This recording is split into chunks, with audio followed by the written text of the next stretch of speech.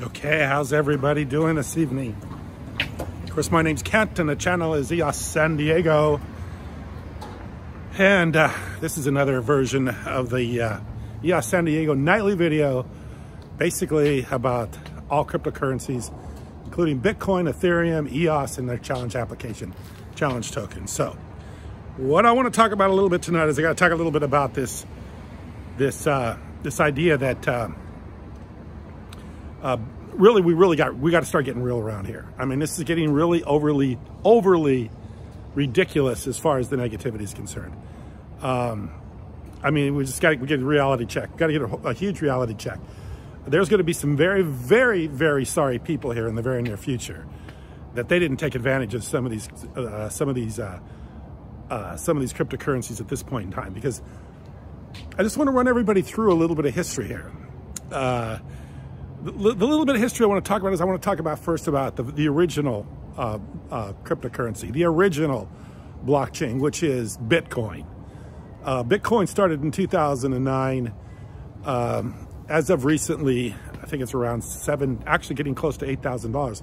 It's gone up here a little bit in the last couple of days. So went from virtually nothing to $8,000 in a little over 10 years. Unheard of. Nothing ever has done that well in the history of the world. Has any investment that has the widespread reach as Bitcoin ever done so well? You know, maybe some stupid little isolated thing, someone put a few bucks in and made a few $100,000 or a few $1 million, who knows, but nothing with the kind of reach and the kind of 10-year exposure that Bitcoin has ever done this well. Nothing's done even close. And believe me, I was in the penny stock market. I was a penny stockbroker. I mean, the most highly speculative stocks you could basically own are the kind of stocks that we dealt with. The pink sheets, the initial public offerings, where we raised a few $1 million and we had nothing but blue sky ahead of us. I mean, even those that would double, triple, quadruple, and even if they did get bought out eventually, which most did not, they never made the kind of money Bitcoin made. Never, ever, anything I've ever seen has done as well as Bitcoin's doing, or has done in the last 10 years. Gone from virtually nothing to over $20,000 and still over $8,000. And it's not a scam.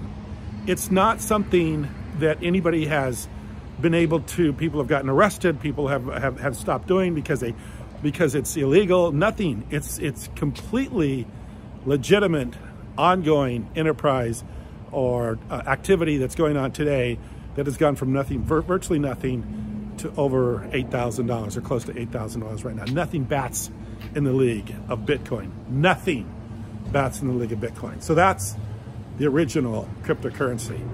Has done so well over the last 10 years. So well, better than anything. No investment even comes close to that.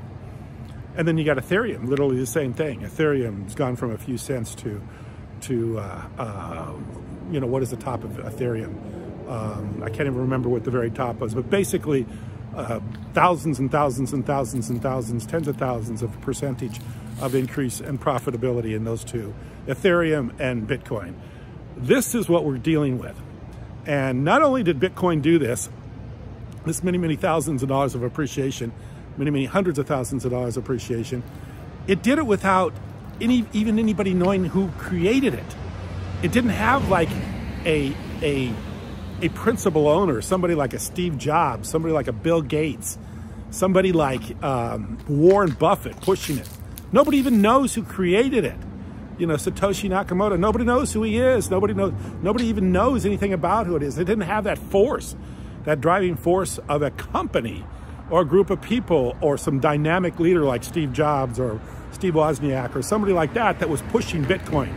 It did this all on its own. The power of the protocol, the power of the idea, without any personalized individual driving it, made it this valuable and this unique and this prosperous, and still today, still going like crazy.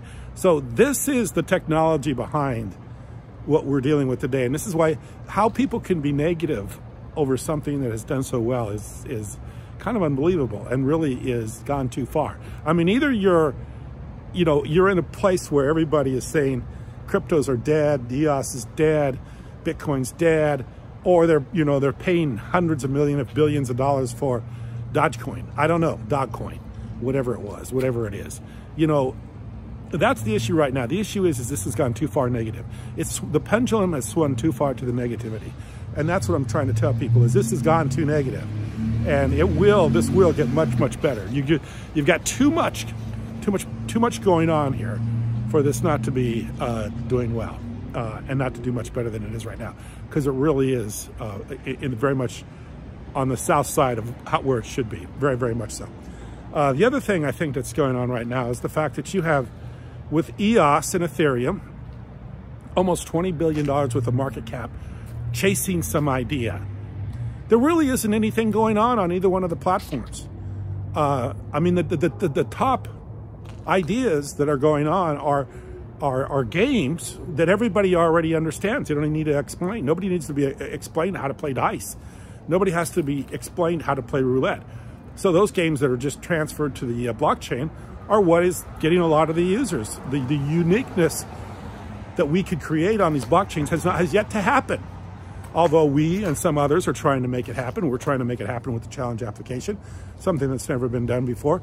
Most of what's going on right now between Ethereum and EOS is just stuff that people already understood. It was something that people didn't have to think about how to do. I mean, anyone can go on, download an application or play an application, put an application on your phone that all you do is you just push a button and you roll some dice and you win or lose. That's easy to understand, but that's what $20 billion in market cap is chasing right now. There's a few ideas out there that have a few thousand users. We need to come up with better ideas and need to have more time to develop those ideas. And of course, when people are so negative and nobody wants to put any money into development, these ideas are not going to happen. There needs to be some injection of money into this, or some creativity, or somebody that has some belief and faith in this for this to start to grow and take off. And it will. The development is happening. We are developing right now. We are doing something. And you can see it with our application. Just download the challenge application and play around with it a little bit and see what we're doing. And we're going to make it simpler because we understand simplification is the key to this thing. So the more simpler we can make it, the more it'll get used, the more people will use it. And if you get something that even has a few thousand users right now, you've got a huge winner because you have so much money trying to chase a few ideas, so much money trying to just wait for a few ideas to come about, to happen here that aren't being built and that aren't happening. So I mean, it's like TikTok. TikTok is what, a 15-second video. I mean, they have created a platform so you can upload or put on their platform a 15-second video. That's not valuable. Nobody really cares that you created something to create a 15. What is valuable is the creative minds out there that are putting this content on TikTok, and that's why they've got 500 million users, because there's a lot of people out there creating a lot of pretty cool stuff that's 15 seconds long. I think you can loop it for 30, or actually I think if at 60, it's 60 seconds. You can have 15-second videos, string them together for 60 seconds. So basically a 15-second video, make some creative little funny thing or do something that's kind of interesting, or even like in 15 seconds, tell someone how they can make $1 million or how they can do a business. I mean, I've seen people that literally in 15 seconds can tell you, hey, this is how you create a business. This is how I made $1 million. This is how I did something from Amazon. This is, in 15 seconds. That's what we need. We need those ideas where things are quick, easy to understand. People don't have long attention spans, and people don't want to sit down and go through numerous steps in order to figure something out. It's got to be quick, it's got to be fast, it's got to be easy to understand, and it's got to be something fun for people to do. It can't be overly complicated. It can't have a lot of burden to it. This is what we need to have happen, and there's literally billions of dollars chasing just some good ideas.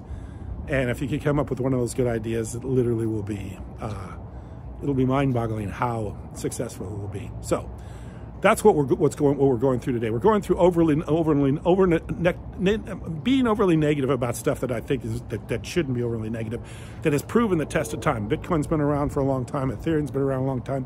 EOS has been around for a while. None of these ideas are going away. They're just hunting ideas. They're just platforms for people to build something on, just like TikTok. All TikTok is a simple platform for somebody to post something on. And of course, the creators, the content creators are making it valuable because they're coming up with some pretty good content. So that's all that needs to happen. And when that does happen, this thing will explode. And this thing will explode. And everybody will be very, very happy with what it does, how it does. And we're just in that really slow period of time, kind of that period of time where we've gotten through the hype and the over expectations, cleared out some of the ideas that weren't any good, that were never gonna materialize or be built. And now we're at the part where things haven't quite materialized, they haven't quite been all put together yet, but they're very, very close. And that's where we're at. So nobody needs to be overly negative right now. And nobody needs to think that this isn't gonna be something that's gonna be wildly successful. As I've said before, I mean, I've heard a lot of people here recently just say that they're done, that they're getting out and they're never gonna come back, that they've lost their money and they don't think that there's any hope. When you start hearing things like that, that will be the time when it will turn around. When people start thinking that they've got to get out of it. When they just can't take it any longer, that the pain is just too great and it's time to leave, that's the time to get in. Because those are the successful times. As I said before, I used to get this newsletter, I think it's still around, it's called Blood in the Streets. Those are the times when the people make a lot of money. And those are the times where the people that are successful dive in and get involved. That's the time. And I think we're in one of those times right now. So that's the time when things are going to be hopefully very successful. And I think, like I say, we need to get real with the EOS. We need to get real with the Bitcoin. We need to get real with the Ethereum. Realize these are the opportunities. These are the times when people really make the money. Not the times where it's $25, $30. Bitcoin's $20,000. Some of these times where things are going overly optimistic when there really hasn't had much happen or things have happened. So I think this is a good time. The other thing I want to talk about tonight too is that YouTube has enacted their child protection, I think it's with the Federal Trade Commission, as far as child protections are concerned, as far as their YouTube videos, the content creators. So like in my case, a lot of my videos I have set to child friendly. So since I set to child friendly, it removed the comments because YouTube doesn't want to be responsible for the kind of comments people make on YouTube videos. So if you make it child friendly, if you do that, YouTube promises to give you better search rankings, a little better, that you show up better for the searches and stuff like that. So in some of my videos, you won't see videos, comments on my older videos. But from the videos that are here now forward, I will go ahead and make it so it's adult videos, so you will see it. But if you make it so it's child friendly, you probably won't ever get a video taken down. I've got over 1,500 videos up. I don't want to have any of my content taken down, so that's why I set it that way. But any videos from here forward, I will set it so that it's adult material. So if you see some of my old videos, you don't see the comments, that's the reason why. I don't really care about, if people want to comment, they've probably already commented, and I'm more concerned about my future content than on my past content. So you'll see that. But that is kind of interesting that YouTube has done this. I mean, they're being overly protective. I mean, it's kind of like if you watch very much football, and you watch, the football in because of the lawsuits and because of the trauma for the head injuries, because of the helmet-to-helmet contact. Now they've gotten to be overly protective of that. So like in college football, you do a helmet-to-helmet contact, you're going to get thrown out of the football game. I think people from Ohio State know that. They saw that in that Clemson game where a kid ran into the quarterback with his helmet and bang, he was out of the game. Now in the pro game, they're doing the same thing, except they get fined. So now they're being overly protective of that because, they got sued by a lot of the players that have had the head trauma. So because they had the head trauma and they've laid out a lot of money in lawsuits, and now they're going to try to remedy that by telling you if you have a head-to-head comment, we're going to penalize you. So that shows you that we're trying to do something about the game. They're trying to save the game. They're trying to protect the game. And they're trying to keep the players safe. So in the long run, it really does benefit people, even though the people don't think the game's played quite as well as it used to be played. When you can get up there and get your head in there and hit somebody head to head. But you can't do that anymore. The game's changed. Well, that's the way this is. The game has changed. YouTube wants to be overly protective of children because they've gotten some people to complain. They want to protect their part of the market. They don't want to have you know, children that are coming back and saying, hey, I've been damaged because of what I saw on YouTube. So they're going to put it back on the content creators. So you got to be careful what you put on, or if you do put something on, you got to make sure that you've made it, you have told YouTube what it is that you've done, and you know, they can adjust it to however they want to handle it at that point. So at least you got to keep them up to date. So anyway, that's the way it is. So like I say, got to get real about these things. Got to get real and realize where we're at, and not get overly negative, or not be too much overly positive when things get too good. But right now, I think we're way too much on the negative side of it. I appreciate you watching. Thank you very much.